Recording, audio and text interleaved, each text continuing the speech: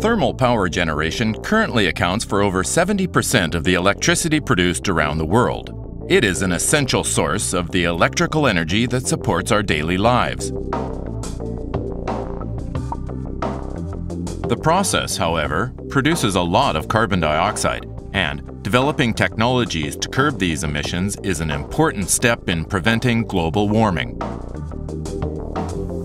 The technology that allows us to separate and capture carbon dioxide in the power plant before it is released into the atmosphere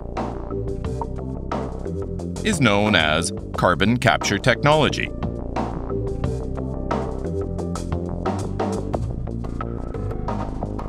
The captured carbon dioxide is then compressed, liquefied, and stored, and is thereby isolated from the atmosphere. This entire process is known as CCS, or Carbon Dioxide Capture and Storage.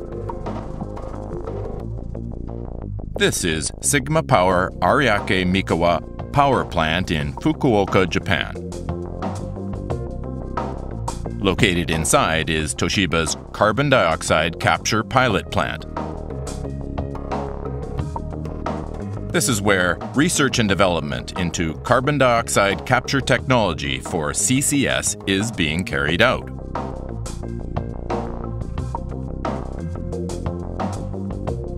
This absorber tower separates the carbon dioxide from the flue gas, while this stripper tower collects the carbon dioxide.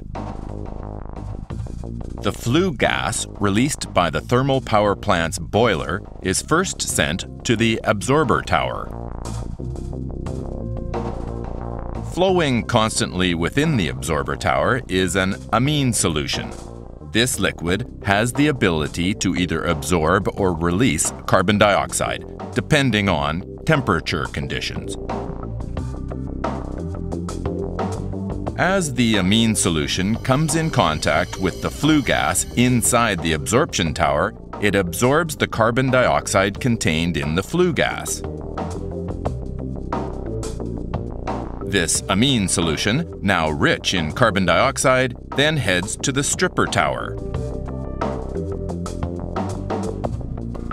Here, the solution is heated, causing it to release the carbon dioxide it has absorbed.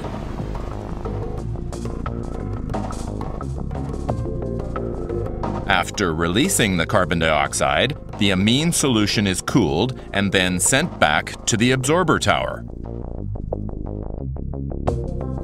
It is then once again poured over the flue gas to absorb carbon dioxide. This cycle is repeated continually.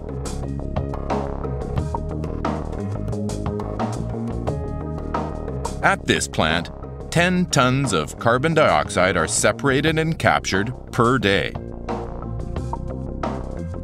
The data we gather through the plant's operation allows us to verify this plant system for its efficiency, stability, and operability, as well as its maintainability.